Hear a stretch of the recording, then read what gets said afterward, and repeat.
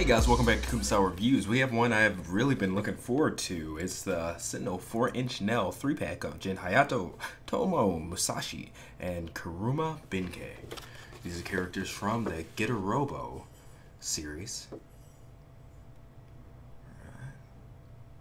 Just looking over the accessories. It comes with a stand, and the rest of the accessory is the holster, the unholstered gun, additional hands, additional face. They're all for Hayato. Musashi and Benkei, they're actually 4-inch-nel light, meaning they're statues. Their heads move, but they're statues for the most part. And he is about 4.5 inches tall, where these are just under 4 inches. And that's Musashi and Benkei.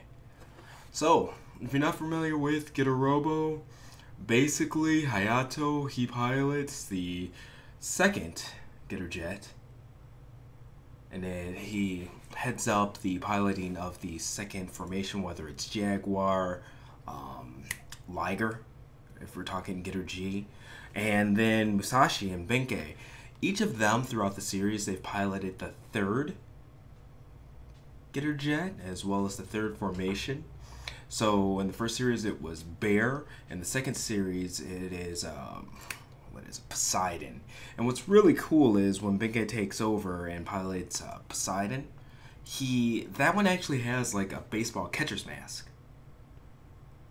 And he was a baseball player, fan, stuff like that. So it's kind of cool. The mechs in general kind of revolved around the spirits of the pilots, which is really cool. If you noticed, Jaguar, Liger, they're both really lanky and stuff like that, like Hayato.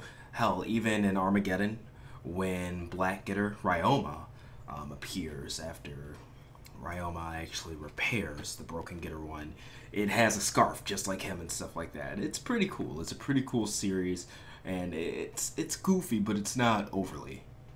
Now, the posability on this guy is fantastic. I love the 2 areas of ab crunch, not just ab swivel, but ab crunch.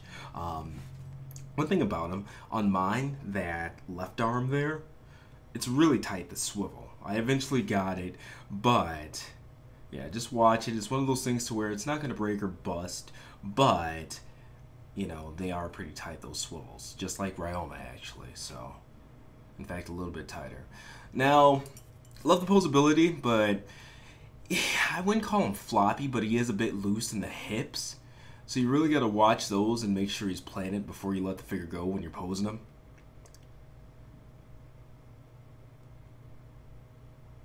And I don't know if that's because of the size or what. I haven't tried disassembling it or anything like that. It doesn't look like ball joints, so I'm not too worried about it. It's more of a display piece for me than anything. But wish they were kind of find a middleman between those areas that are too tight and loose to make just a perfectly frictioning figure or whatever.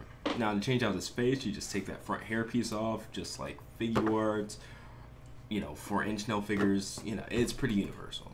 Pretty universal face swap there.